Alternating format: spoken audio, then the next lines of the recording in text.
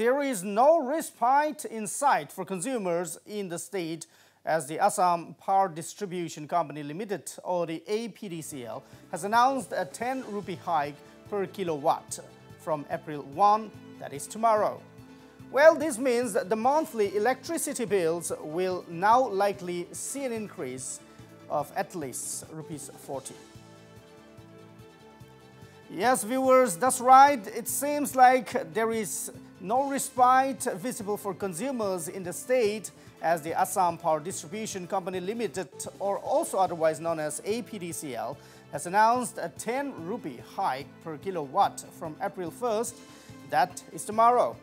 Well, this means the monthly electricity bills will now likely see an increase of at least rupees 40.